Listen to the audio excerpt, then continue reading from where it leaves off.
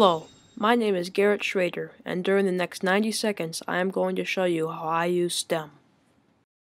I fly and build remote-controlled airplanes. Once I became confident in my skills, I immediately wanted to record video for my RC plane. I did this for a while, but thought it would be more interesting if I could sit in the pilot's seat while the RC plane was flying. FPV, or first-person view, does just that.